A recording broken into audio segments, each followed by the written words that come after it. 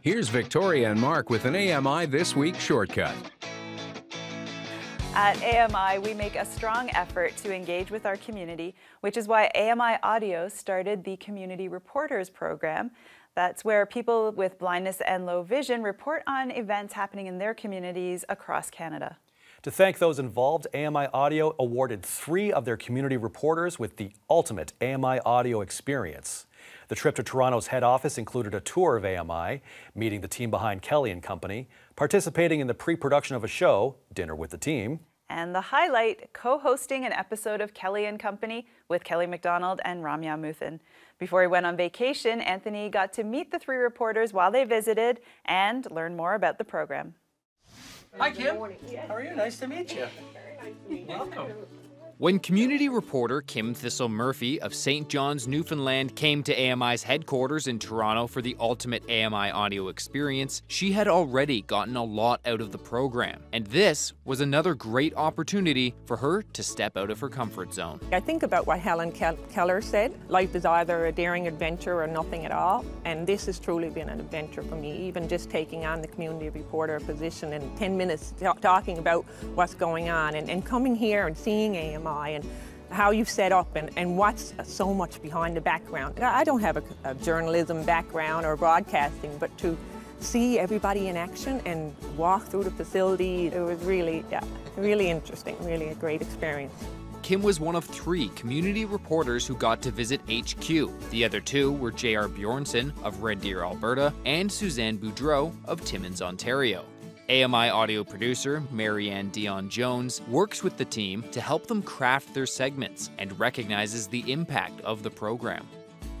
I have heard from many community reporters that the role on our show has been a really important addition in their life, that they never thought they would do this, the fact that they are reaching out to people across the country, and that they have this shared experience.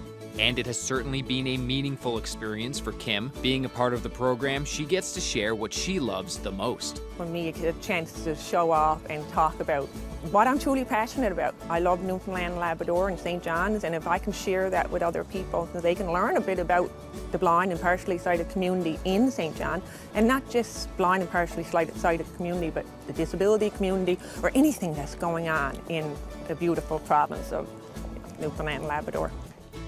Like Kim, many of the contributors didn't have experience in television or radio before getting involved. Although she was initially apprehensive, having the chance to co-host a show was an experience Suzanne will cherish forever. It was an ultimate experience. Everybody was excellent. I thought I'd be nervous, but I think Kelly and Ramya are so good at it that you just follow their lead.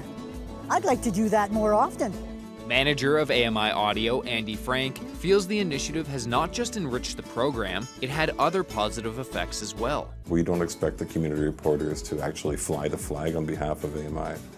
It's inevitable that they do. One way or another, it comes up in conversation, and that's a great way of spreading the good word that AMI exists and that we do serve that community and that these are the people that represent what it is that we're doing. J.R. is one individual who flies the AMI flag as high as one probably can. I love educating people, and most of all, I love spreading AMI's words. I love spreading what we do here and how we educate the general public of what it's like to be visually impaired or blind. And the cool events we can do, like, bowling, hockey, we can do it all. We just need a little assistance, and I love that.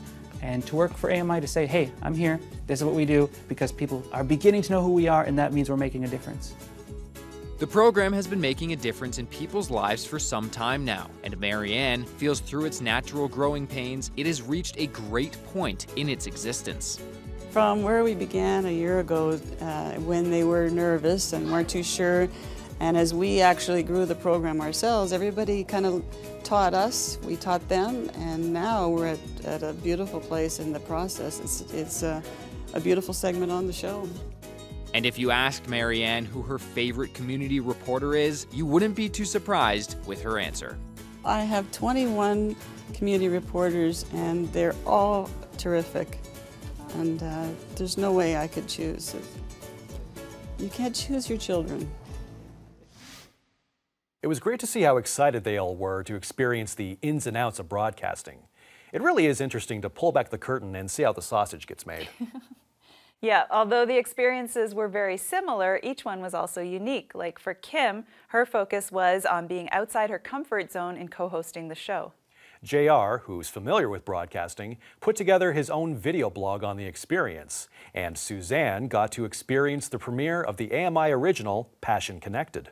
If you want to hear more from these community reporters, they report regularly. Just check out AMI Audio to get the scoop.